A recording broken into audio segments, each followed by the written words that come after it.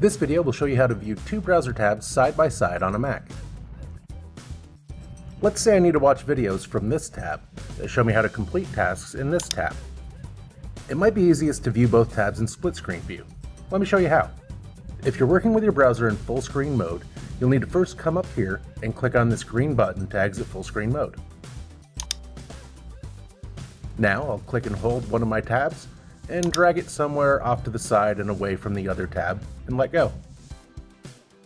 Next, I'll hover over the green button in one of my tabs. For this tab, I'm going to select Tile Window to left of screen.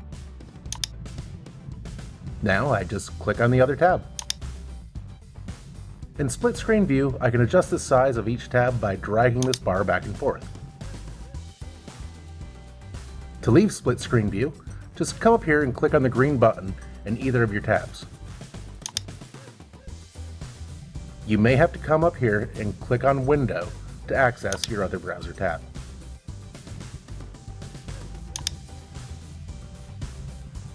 Thanks for watching. Be sure to check out the other videos in this playlist for more MacBook tips and tricks.